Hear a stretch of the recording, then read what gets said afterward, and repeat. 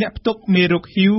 ម្នាក់នៅទីក្រុងឡុងបានជាសះស្បើយពីជំងឺបន្ទាប់ពីទទួលបានការព្យាបាលពីសំណាក់ក្រុមគ្រូពេទ្យនេះបើតាមការប្រកាសរបស់ក្រុមអ្នកស្រាវជ្រាវនៅក្នុងសន្និសីទវិទ្យាសាស្ត្រមួយនៅថ្ងៃអង្គារនេះតាមរយៈលទ្ធផលនៃការស្រាវជ្រាវថ្មីនេះដែរគេអាចសន្និដ្ឋានបានថាអ្នកផ្ទុកមេរោគ HIV អាចព្យាបាលឲ្យជាសះស្បើយទាំងស្រុងបានតាមរយៈវិធីវិទ្យាសាស្ត្រយើងស្ដាប់អង្គគីមអន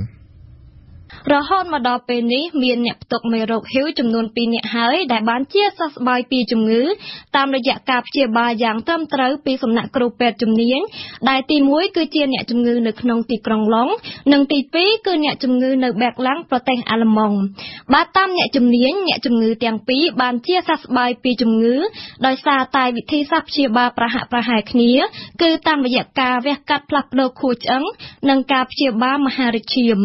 បាទតាមអ្នកស្រាវជ្រាវនៅសាកលវិទ្យាល័យអង់គ្លេស Cambridge ការប្រកាសអំពីការជាសះស្បើយរបស់អ្នកផ្ទុកមេរោគ HIV ទី2នេះបង្ហាញឲ្យឃើញថាវិធីសាស្ត្រដែលក្រុមអ្នកជំនាញសពប្រើពីមុនមកគឺជាវិធីសាស្ត្រដែលគេអាចប្រើជាការបានគួរជម្រាបជូនថាអ្នកជំងឺនៅទីក្រុងឡុងបានដឹងថាខ្លួនផ្ទុកមេរោគ HIV ដំបូងកាលពី10ឆ្នាំមុនហើយក្រោយពីទទួលបានការព្យាបាលលោកបានជាពីជំងឺហើយមិនមានមេរោគឬក៏រោគសញ្ញាគួរឲ្យសង្ស័យណាដែលថាលោកបន្តកើតជំងឺអេដនោះទេបាទតាមអ្នកជំនាញអង់គ្លេសដដែលនេះតាមរយៈលទ្ធផលដែលទៅសម្រេចបានខាងលើគេអាចសន្និដ្ឋានបានថានាខណៈនេះមានតែការព្យាបាលតាមវិធីវិទ្យាសាស្ត្រទេទើបអាចព្យាបាលអ្នកផ្ទុកមេរោគ HIV ឲ្យជាពីជំងឺទាំងស្រុងបាន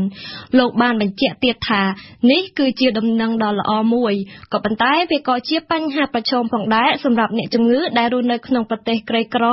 ដែលមានមនុស្សរាប់លាននាក់នៅតែមិនអាចទទួលបានការព្យាបាលបានគ្រប់គ្រាន់គួររំលឹកជូនថានាពេលបច្ចុប្បន្ននេះចំនួនអ្នកផ្ទុកមេរោគ HIV នៅទូទាំងពិភពលោកទាំងនេះមានចំនួនសរុបជិត37លាននាក់ហើយក្នុងចំណោមពួកគេទាំងអស់មានតែចំនួន 59% ប៉ុ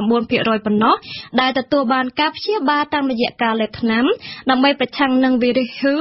ដែលមានភាសាបច្ចេកទេសហៅថាARV គួរជ្រាបដែរថាការព្យាបាលតាមរយៈ ARV នេះមិនបានជួយឲ្យអ្នកជំងឺជាសះស្បើយពីជំងឺទាំងស្រុង 100% នោះទេគួរជ្រាបដែរថាការព្យាបាលតាមរយៈ ARV នេះមិនបានជួយឲ្យអ្នកជំងឺជាសះស្បើយពីជំងឺ 100% នោះទេ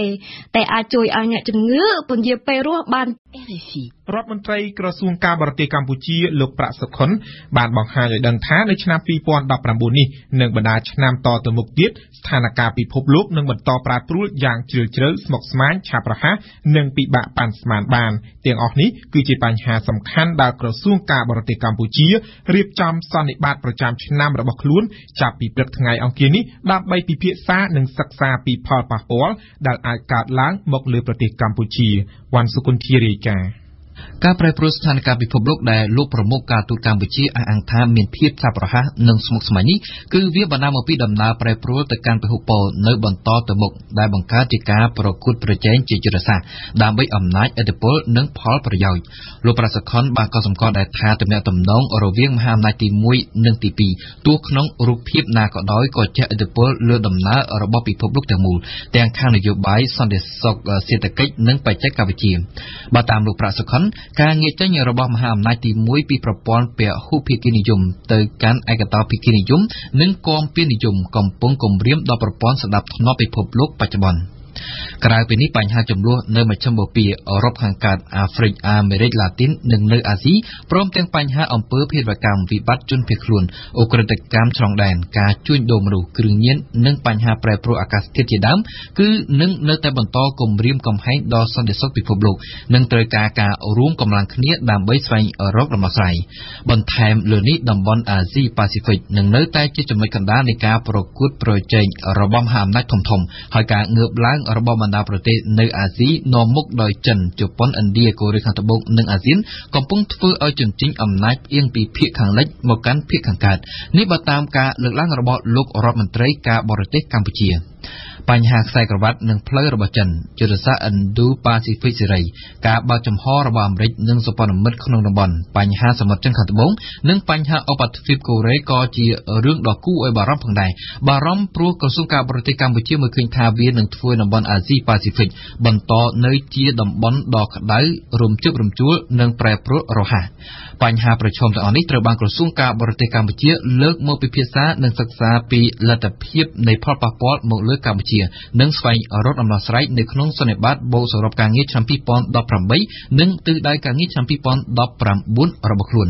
សន្និបាតនេះធ្វើឡើងរយៈពេល3ថ្ងៃចាប់ពីថ្ងៃទី5រហូតដល់ថ្ងៃទី7ខែមីនាឆ្នាំ2019 នៅ